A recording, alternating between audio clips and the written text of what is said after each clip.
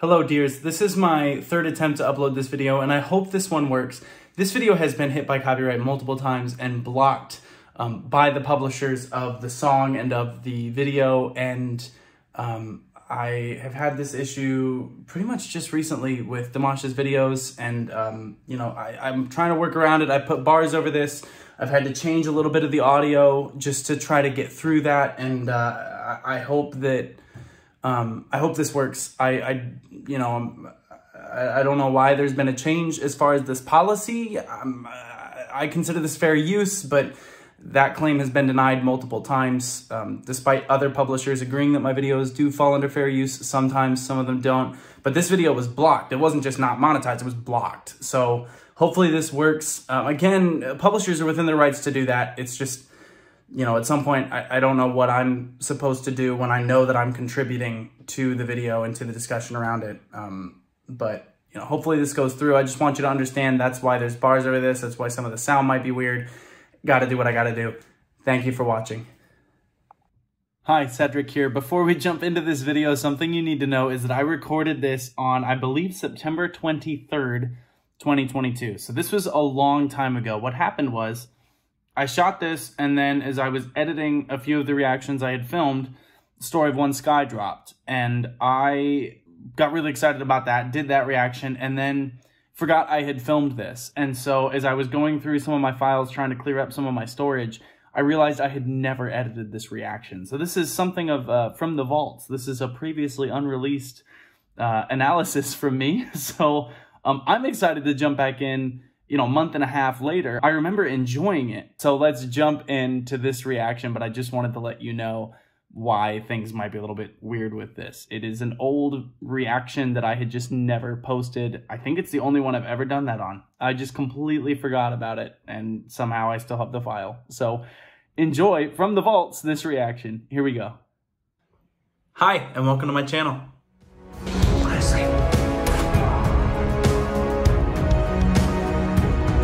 Hey, Uncle Kenny!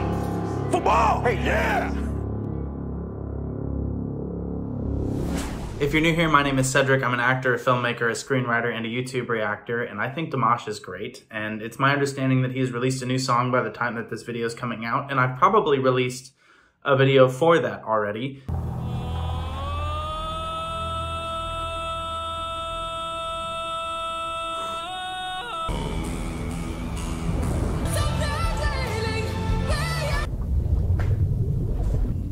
I just got full body chills.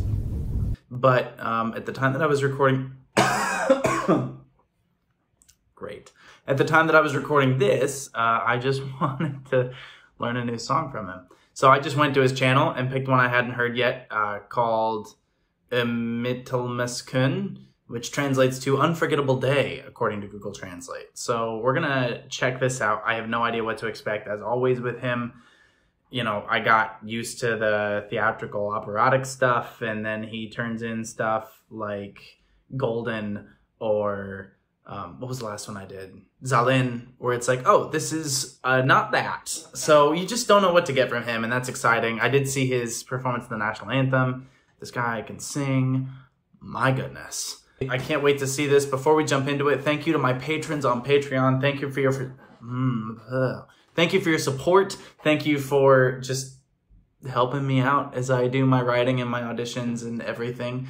Thank you to all of you for your thoughts and prayers for my recent medical misadventure. It has been an interesting one for those over the past few years. So hopefully that comes to a halt. But yeah, let's jump in. I don't know what to expect, and I think that maybe that's the best expectation I could have. So, Dimash, Unforgettable Day.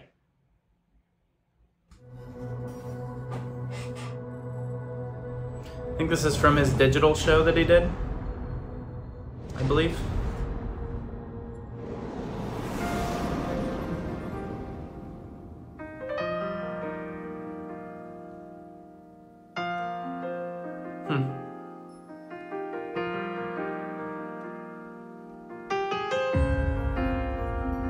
The shirt with his set is already a really nice color scheme. It's good. Good design.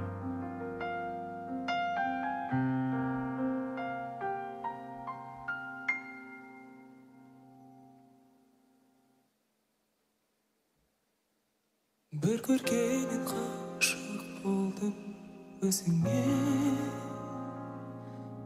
еркелеген балдай тәтті сөзіңе Nice. Қалағанмен барап алды жанымда қарай бердім нұрға толы жүзіңе Nice.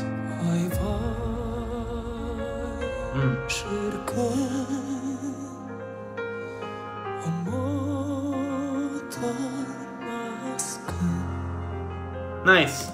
So a lot of that was kind of a classical, softer opening to a song. Da-da-da, da-da-da-da-da. Like nice, light, emotional, intimate sounding, but you can still hear that operatic training when he extends some notes, and especially when he hit the "Oh, what an unforgettable day." Oh, da-da-da. Like adding that vibrato there, which, you know, he doesn't need to stay on pitch, but it does create a nicer, warmer sound.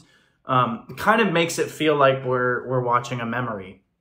And when you look at, I don't know about you guys, but when I think back on like my childhood and happy memories from my childhood, a lot of them almost have this like golden tone to it. This sort of hue that permeates what my memory actually is. And so it almost feels like he's giving us that. And with the production design of this whole thing, where we've got the blue background with the columns, but then this kind of warmer tone thing behind him, he's in a dark brown shirt, it looks like brown or black, with these golden flowers on it maybe, and then this golden light hitting him. It also feels like we're witnessing him reliving a memory, an unforgettable day, a day he cannot forget, that he is, so far it seems like, enjoying the memory of. It's Dimash, so maybe this ends up with him being like, but you died and I'm alone. Or he'll be like, we're together forever, now we're swans. Which, again, you just don't know where he's going to go with things, which is very exciting. But he's doing a really nice job adding those emotions into it, vocally, adding some texture, adding some adding that little bit to the start of notes, falling off a little bit, keeping it light, keeping it breathy, adding vibrato where he wants to, where he needs to, and being able to extend notes. And this is going to go places, I can tell. Yeah.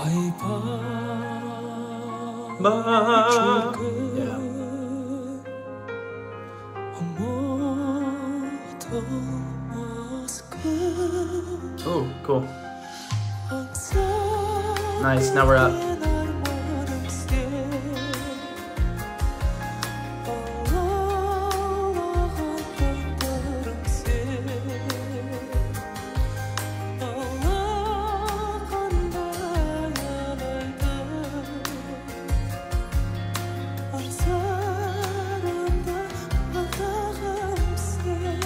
Nice, nice, light.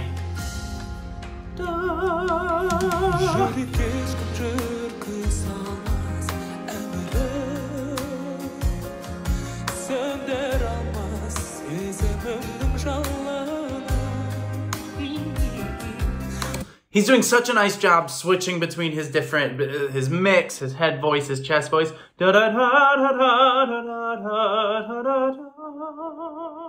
Like, I know that wasn't what he actually sang, but like the challenge of having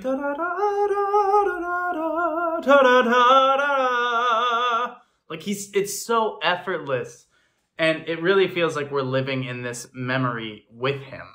Of course, my captions aren't working the whole time, so I'm having to kind of infer what he's saying. But I'm able to infer what he's saying because of his performance, because he's flipping between this incredibly light, barely touching it vibrato up in his range, and then flipping down, adding these little runs, putting a little bit more power and chest into it, and then pulling back still in the chest, and then going up high, but then putting a little bit more power up there. He's keeping us a little bit off balance with that, but he's really, what he's doing is telling a story. To the point where you kind of forget a little bit that he's singing, even though the vocals are super good so far. He's just kind of taking us through this memory with him, and it's really well done.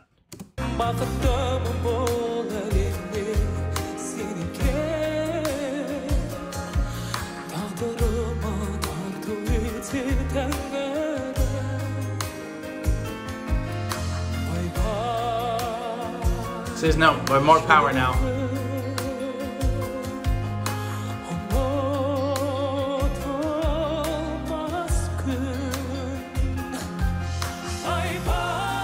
Yeah, there we go.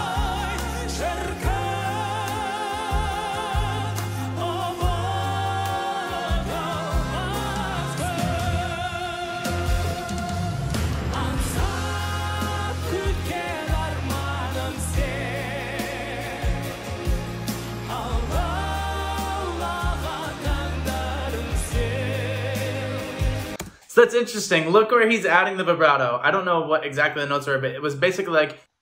What I was about to say in this video didn't make a lot of sense. I understood what I was saying, but it was not phrased well, and I imagine that's the case with a lot of my videos, but I have a chance here to re-say it perhaps a little bit more clearly. What I'm trying to say is, when he has that fast vibrato, which I just added in the notes as well as I was editing, he has that da-da, he takes it up. Da da da da da da da.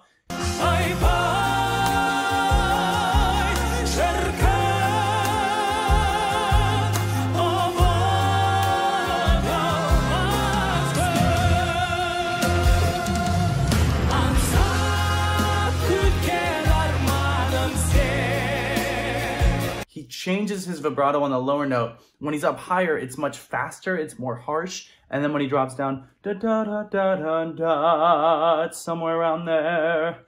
It's a little bit slower, it's a little bit more of a full sound, and it's amazing how that slight shift is a total change in energy. It's no longer reliving this memory, it's this memory coming to life. And, you know, think about the color that brings into his sound, you know. It really adds a little bit of orange to the sound, doesn't it? It makes it a little bit more aggressive in the sound. And I like that because he's kind of entering this phase of begging and being like, yes, be with me. Like, I love be with me. That's a Dimash song.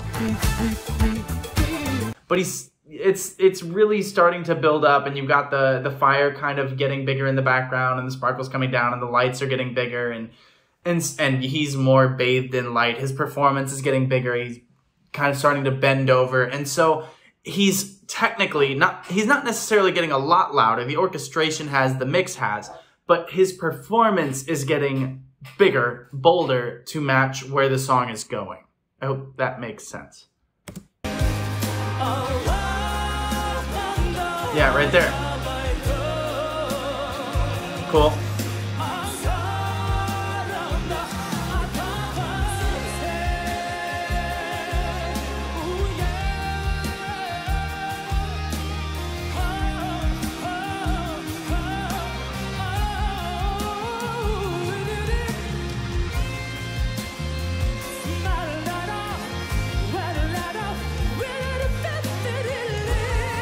Oh, cool.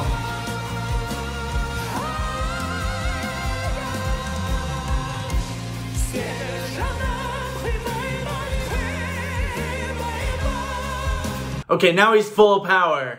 Now he's full pop! Like, he's really adding that vibrato, that punch to it. And you can see that the mic's a little bit further away. The lights are bursting. The lights behind him is popping off. He's really bent over, but he's earned this build to it. He's earned it because he hasn't gotten too big too early, which a lot of people don't realize.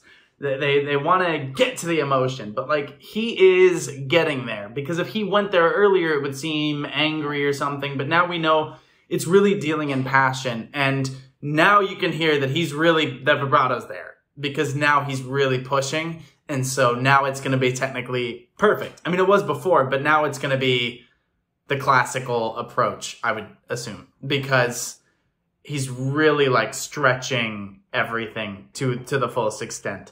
And gosh, his voice, like I'm dumbfounded sometimes by the power that this man can just like find. Like, I know that I can sing with power and like a full sound, but like, he's on a different level. Like, it's not a full sound, it's like a Dimash.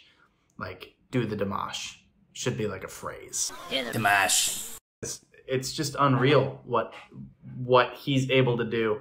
And so often that's why you see him holding the mic like out here, because his control is so there.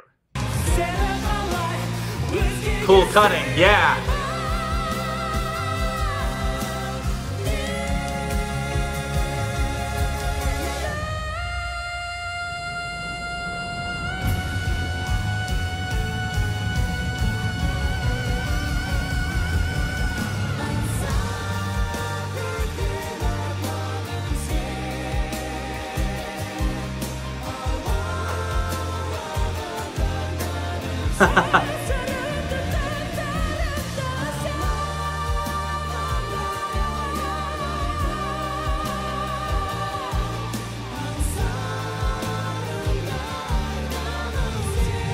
Look at his physical performance, opening himself up, opening up his lungs, opening up his chest, but still like down on one knee, still able to pull over. But that's because he's doing important work here. He's selling the performance, but he's also kind of readying himself to approach these high heights physically with his voice.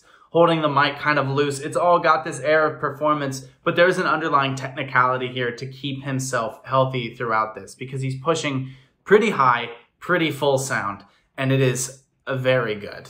It's very nice. It's got a really nice sharp edge to it. He's adding this nice edge to his sound that you don't always hear from him. And it, you know, when he uses it, it works. When he doesn't, it works. But it's nice to hear it.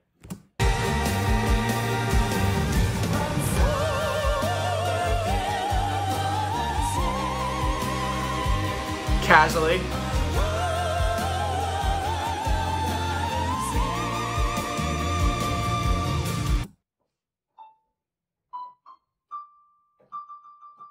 It's a D, I think. Probably. I'm not even going to try it. I know I could. I've sung that high before, but not full voiced. That's high. My gosh. So when he was doing that work down on the ground, that is prepping himself and also relaxing his chords, focusing in, because now he's like he's getting very full, and I haven't warmed up at all, so you can hear that in my voice. But even that was almost a full octave lower than what he was doing right there.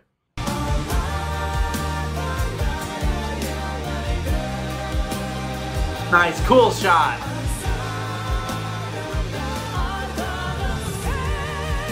Now back to power.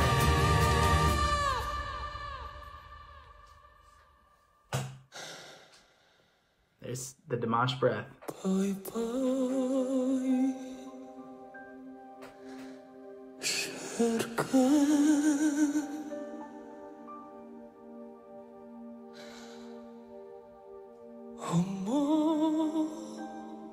Umutmaz gün. Bye bye.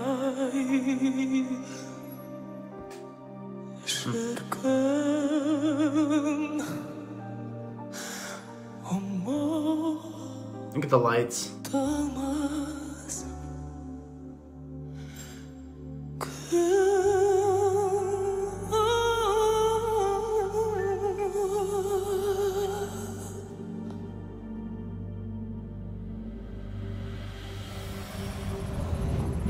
Before I forget, I want to point out how the lights were reinforcing the columns that were behind him on stage.